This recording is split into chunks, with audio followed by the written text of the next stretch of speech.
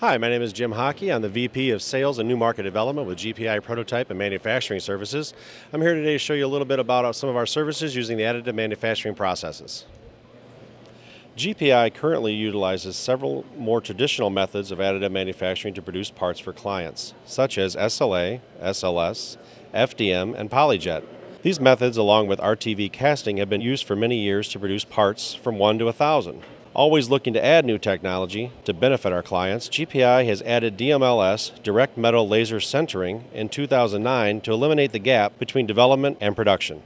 Parts built in this technology no longer have to be designed for manufacturability due to using traditional CNC or injection molding methods, and instead can be designed with only function due to the unique layering technology with this additive manufacturing. Our additive manufacturing processes offer many materials for designers and engineers from all business segments to select for their project requirements. From design to production, GPI delivers. What can we build for you? Thanks for spending time with us. For more information on our company, visit us at gpiprototype.com.